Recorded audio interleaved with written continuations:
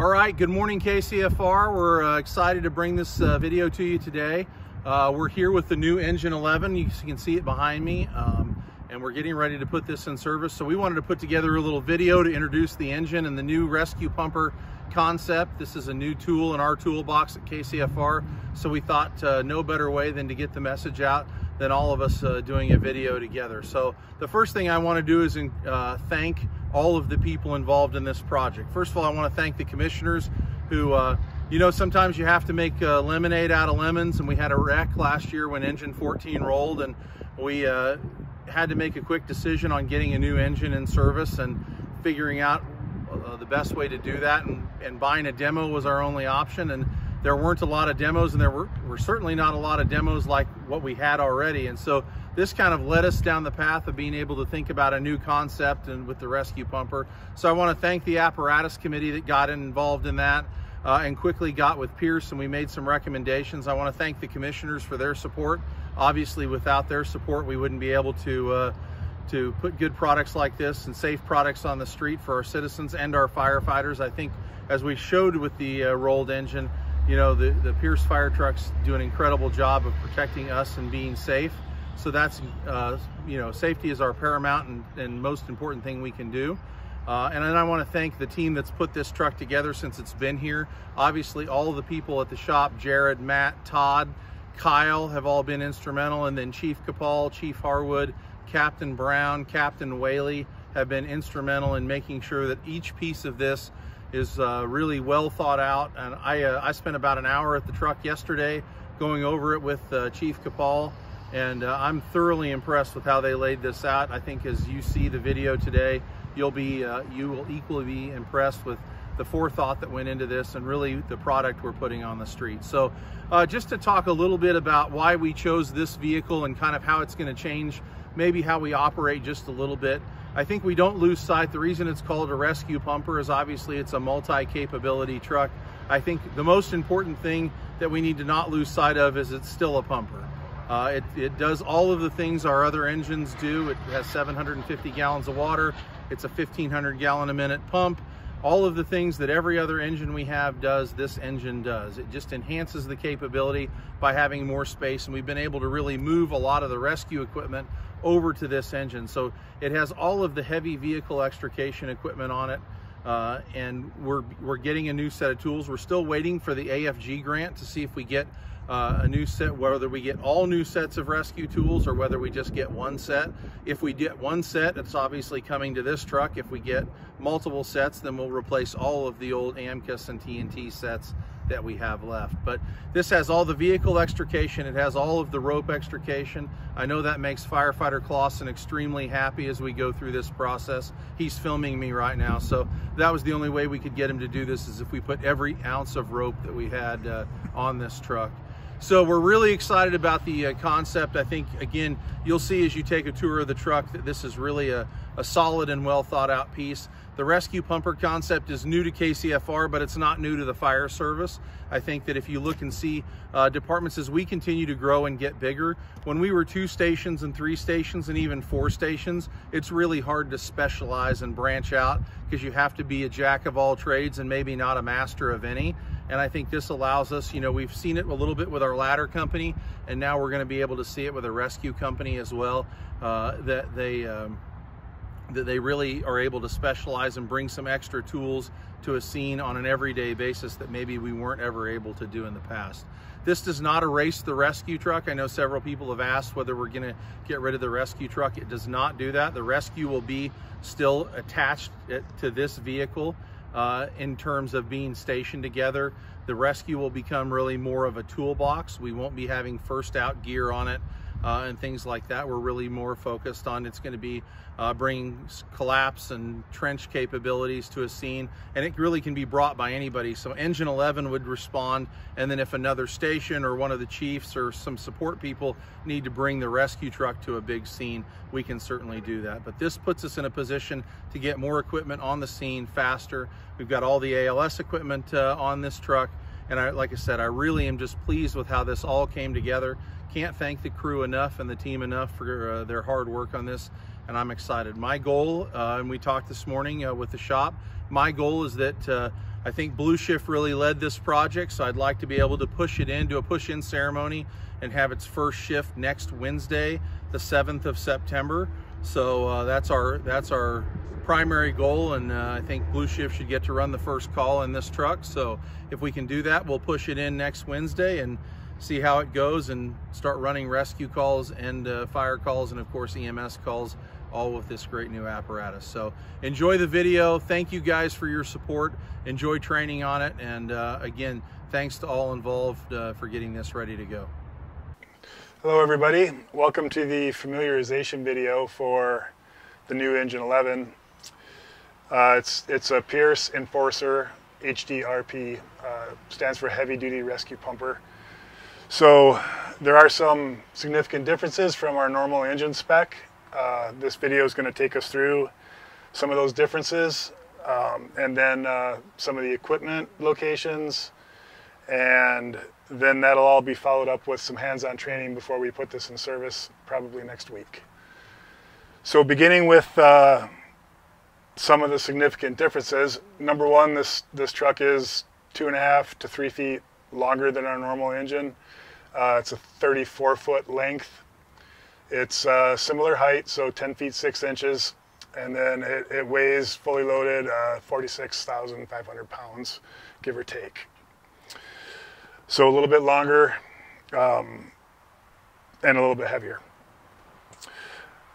In the cab here, you'll notice that the first thing that you'll see when you get in here is that we're back to a multiplexed system. So this does have a command zone, which basically gives the engineer or officer full control of all the systems on the apparatus. There's a lot of screens to go through. I'm not going to do that for you right now. That'll be something you can play with when you guys come down for hands-on training. Some of the other obvious differences are, well, we have a rear view or backup camera.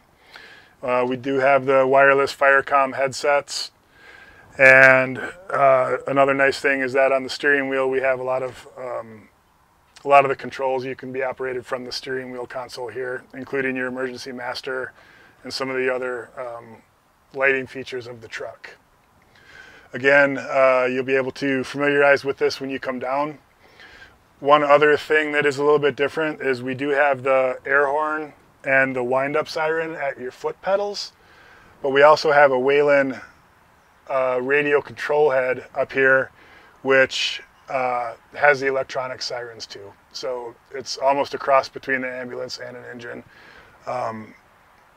and both are fully functional. So it's up to the engineer or officer how you do your audible warnings when you're responding in emergency mode. From there, we'll move on out of the cab and we'll begin a walk around of the truck. The next thing you'll notice in the rear is we have forward-facing firefighter seats. So 2 forward-facing seats. Immediately next to those seats we have the gear storage compartments for your turnouts. EMS compartments are now facing the rear.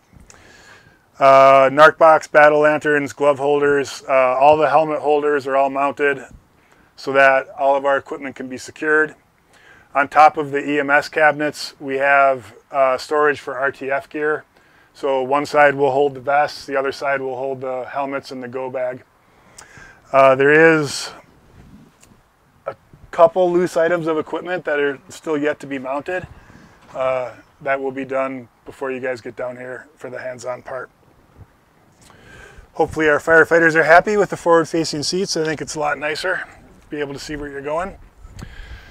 Moving on from the cab, we'll go to perhaps the biggest difference from our normal engine spec is our pre-connect package here. So what we have is a cross lay up top, which is our blitz line, and then below it we have 2 speed lays, which are our normal 1 3/4 cross lays. So to deploy these, the orange pull tabs will release the netting. So for the cross lay, pull the top one, now the cross lay is accessible. For the speed lays, same thing. pull the orange tab, the netting comes down, and now our pre-connects are there and available to be deployed. The difference between a speed lay and a cross lay is that the speed lays aren't accessible from the top, so you can't load them in the traditional fashion. Each one has a tray that actually slides out. So once it's time to reload your hose, the tray comes out, and then the hose gets reloaded and pushed back in. These trays aren't meant to be deployed during a fire attack. Obviously the hose just comes out and deploys out of it the same as it would out of one of our cross lay beds. They are double stack now, so again, some more hands-on training. They deploy from a lower proximity than we're used to pulling them out above our shoulder.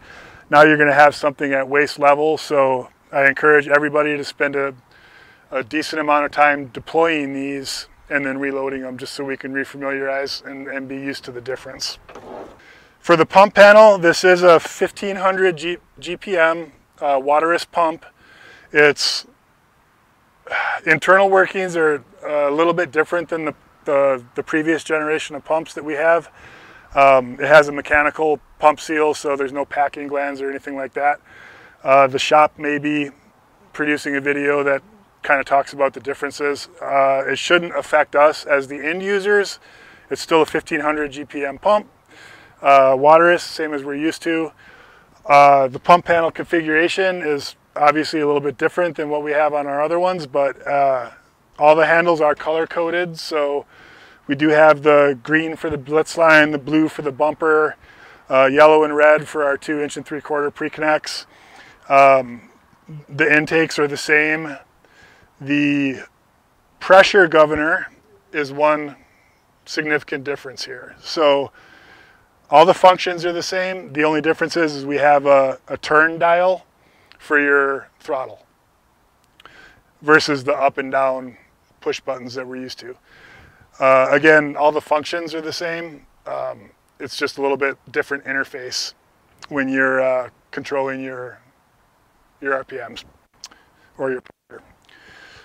We have the Trident air primer, so that's the same that's on ladder 13, and I believe 1V07, the wrecked engine.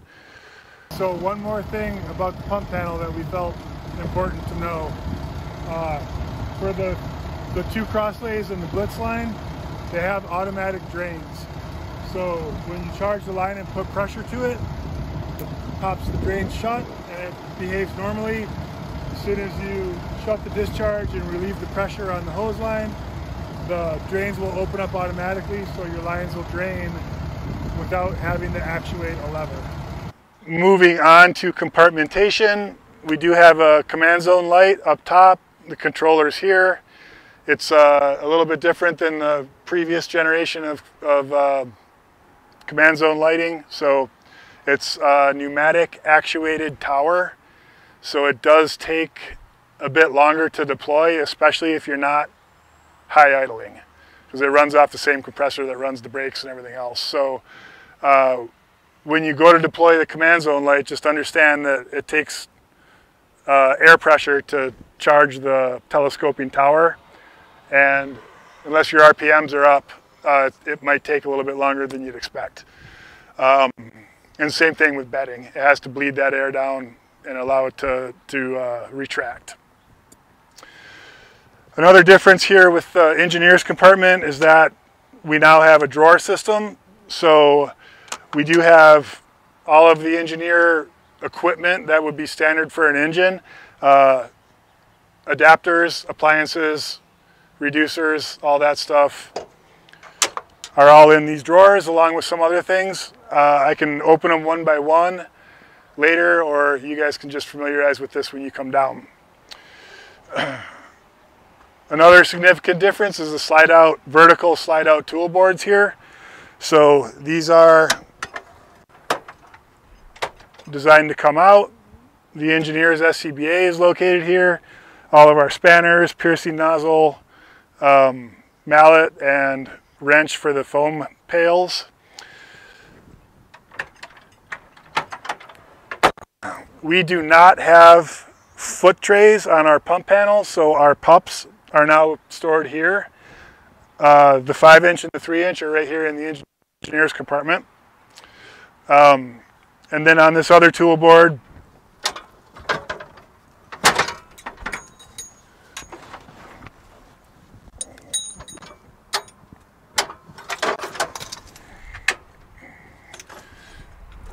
mercury monitor, low profile strainer, and some more adapters. And then on the back side over here, foam pickup tube.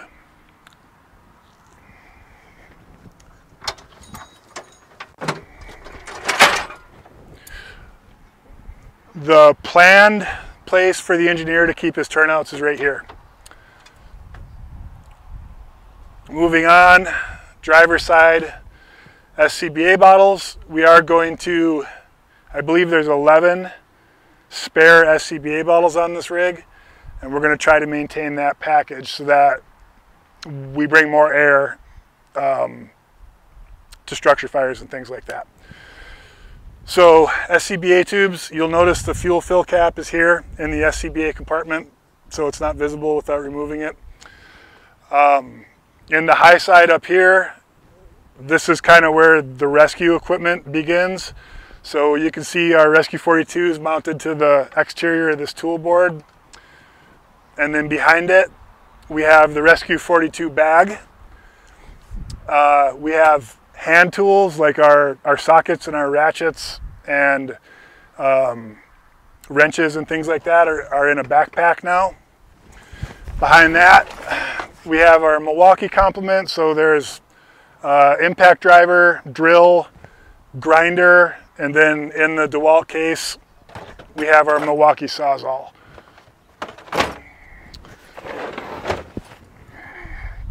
Moving on from there, basically extrication here, airbag complement, airbag controller, second air controller that can be used to charge your struts with air.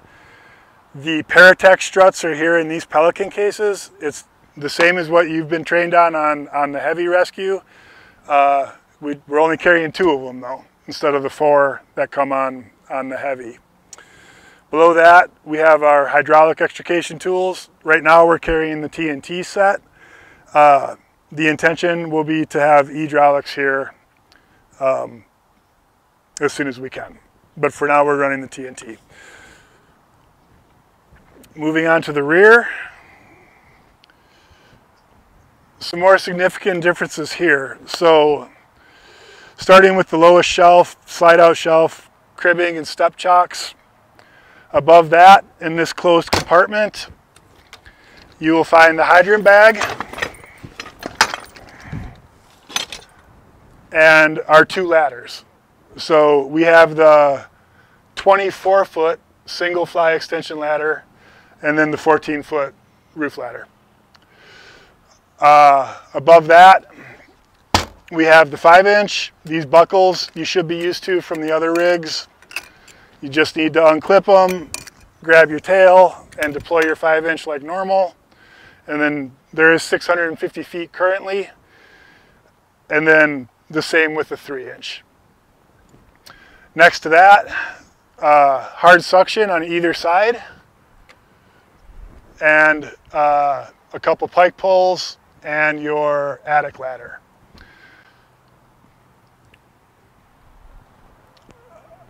Obviously, the ladder here is how you access the top, and we'll go up top later after our walk around.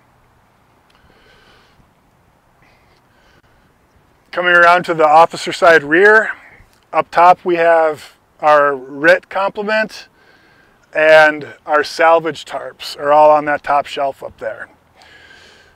Next one down is our saws, so vent saw, K12, Hydra Ram, the associated blades and bar oil and things like that.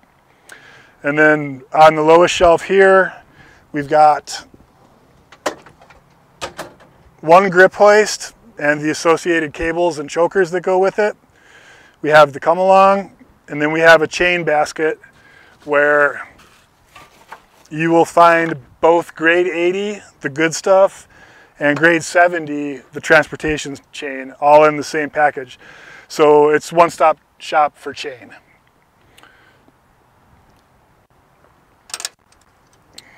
Again, SCBA tubes. These little retention straps are simply a redundancy that's built in there. If you forget to close a compartment, the SCBA bottles won't go shooting out. So please try to dress these with the strap around the neck until you need them. Officer side, high side. Exterior is additional firefighting tools, the same as it is on the other engines. And then behind that, we have wildland complement, bolt cutters, and then all of our long-handled tools. So your shovels, your broom, your squeegee. There's a Pulaski in there.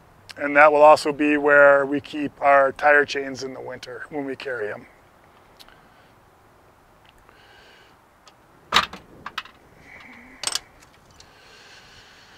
Three more SCBA bottles. Moving on to the officer side forward compartment. What you'll notice when you start to familiarize with this truck is that our bumper is a little bit different. We do have a bumper line, 100-foot triple layer, 1 3/4 inch. However, there's not enough room for the wildland hose to fit in there with it. Also, the discharge is not as accessible. So we're carrying our wildland package a little bit differently now. You will have to access it from this roll-up compartment, bring it to a discharge, and then deploy from there. And this is where you're going to find the hose complement. Below that we have absorbent, decon buckets behind it, spill kit, and hose clamp. We do have the Quickie blowhard fan, which is kept here. And then below it, the Little Giant has its own little nesting spot down there. Then we have extinguishers, another slide-out tool board. So wet can, ABC, and then on this side we have the firefighter's irons and our traffic cones. You'll also find a couple sets of spanners in this forward compartment here too. This side of the pump house is similar to what you're used to. We have your LDH discharge, and then we have another intake and one, the number 2 passenger side discharge is here as well. It does have shore power, 200 foot, 20 amp with junction box. And then the cross lays and the speed lays again function the same way by pulling the orange tab. That gives you access, and then we deploy it how we normally would. There is a little compartment down here that is going to have a shore connection for air. So we will be able to do some dry decon or refill tires or whatever use you might have for that. This is where a coiled up air hose is going to be. Officer's hook, secured and mounted here. And then the cab on this side is just a mirror image of the other side. We'll move on to the officer's seat. Similar to our other engines, MDT's mounted, battle lanterns right there, radio head, and everything else. The Firecom control system is up there, so I think once we have that dialed in, we'll probably have to leave it alone, but that is where that's located. Moving on to the bumper. So this is what I was talking about. There's no external discharge up here. The discharge is actually at the bottom of this compartment. So the reason why we're not carrying wildland up here is because of how cumbersome it is to remove the triple layer, get your arm in there, uncouple the pre-connect, and then proceed with the wildland connection. It doesn't mean you can't do it. We just don't have the room for the 300 feet of hose that we would normally carry. Other than that, your triple layer will deploy the exact same as it always has. It's just the discharge is hidden down in there. You will notice on this truck it has a significant amount of more scene lighting than what we're used to. You'll see the giant brow light up there that basically facing forward, it turns night into day. And then there are a lot of body mounted LED scene lights as well. So this truck will essentially turn night into day. A lot more lighting than we're used to. I think from there we can transition to the top and go over where the rescue equipment is. Okay, top of the truck. So we do have 4 coffin boxes up here. What we did was kind of try to divide it up like it was on the rescue. So you'll notice here in the driver's side forwardmost compartment, we have almost our entire confined space complement. Everything that you should need is in there with the exception of the SAR cart, which is actually forward in the officer side coffin box. The stokes with the litter bridle and the backboard that fits inside of it are kept here right now. And underneath that is the vortex and the 400-foot ropes. Moving back from there, we have the litter wheel and all the rest of our rope rescue equipment. So there's 2 over-the-edge kits. There's all of our 200-foot ropes. There's the hardware, the software, the harness bag,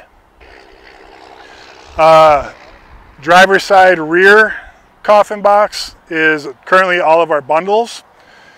We are still exploring some different solutions to make these bundles more accessible from the ground. So stand by for future developments on that. But for now, they are right here. This coffin box is the closest proximity to the ladder to get up here. So we figured it was the best place for the bundles. Again, we're trying to work on a solution to make those more accessible from the ground. The other big difference you'll notice is that we do not have a covered hose bed here. The only thing that retains the hose is these 2 Velcro straps. So for the engineers, just make sure that these are tight and secured down, because this is the only thing that's going to keep your hose from jumping out of the bed.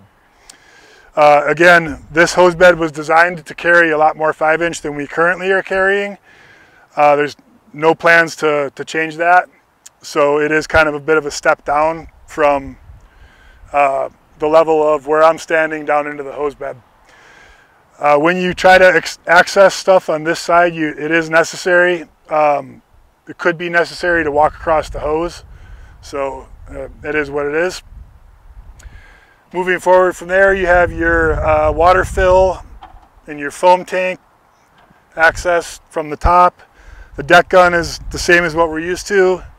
And then you can see the night scan light tower there. This truck does have a generator to run all the auxiliary power systems. So that's also located up here. And where I'm standing right now is I'm basically standing on top of the water tank. So the reason that the hose bed is able to be as low as it can is because this is an L-shaped booster tank. So I'm actually standing right on top of the booster tank right now, and then it goes down and it does extend underneath the hose bed a little bit. But that's how come we're able to lower this hose bed as much as we were. I don't have anything else to go over up here.